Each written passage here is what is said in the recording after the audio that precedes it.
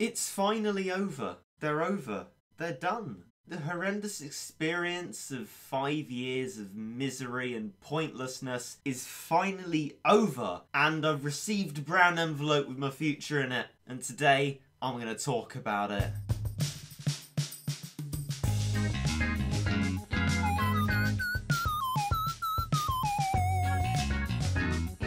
I was gonna be all like proper vlog, professional and that, and I filmed out of a train window. It's about as far as I got. But I'm gonna show you this train window so you can appreciate my amazing cinematographic skill.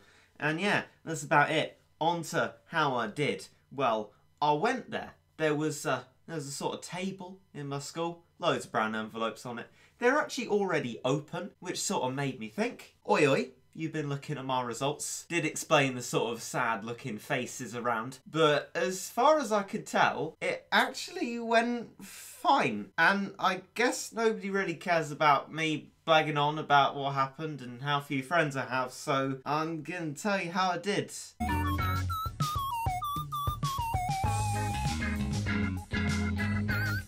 So the first sheet I saw had maths in it. Maths was one I was a little bit worried about failing. Luckily, because of the wonderful changes the government has made and have therefore tried to cover it up, they have made the most brilliant grade boundaries ever. To get a pass in higher tier maths this year, you needed 18%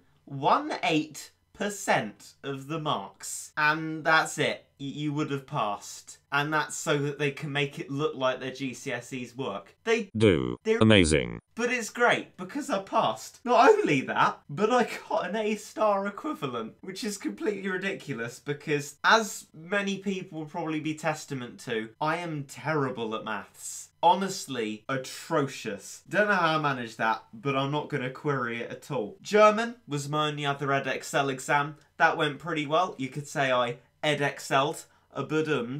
That went fine. Actually went a lot better than I expected. Managed to get full marks on the reading paper, which is my best. I'm a bit bad at listening because I'm slightly deaf and really bad at speaking. I don't know why, because I can blab on in videos for at least 10 minutes. So now AQA, flipping AQA with their utterly wonderful exams. And yeah, I'm talking about geography. Anyone who's taken the geography exam will probably know what I'm talking about. You know the one where we're told to learn case studies and oh yeah, that's right, they didn't come up at all, and it was the most genuinely amazing pile of excellence I've ever had the joy to experience. Religious studies, joyful art. Now that's actually my lowest grade, but it's one I worked really hard for. Not very good at art, and I'm very glad that I managed to achieve that one. The subjects that I like art, I did worst in, and sciences, I got A stars. Somehow. Flippin' love CGP. Just gotta throw that out there.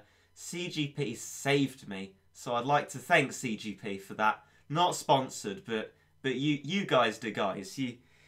Science literally makes no sense to me at all. Just learnt CGP word for word and that sort of helps. English language, better than I expected to. I sort of dissed the whole GCSE system in the English language exam. So to see that I got an 8 in that and I didn't get penalised, this is good. I'm glad about that. Very mature of the examiners. Now, English literature's the one that makes me laugh. Grade 9. Best mark. Best mark? It just fell together so well. Perfect War of the Worlds question, if there can be such a thing. It's an epic piece of writing. And then Latin, I'm really surprised how well I did on that. I spent a good few days moaning about how terribly I did in the second Latin language exam, and it seems like it was actually alright. But yeah, that's a quick overview of my GCSEs. It's 1 9, 2 8s, 6 A stars, an A and a B.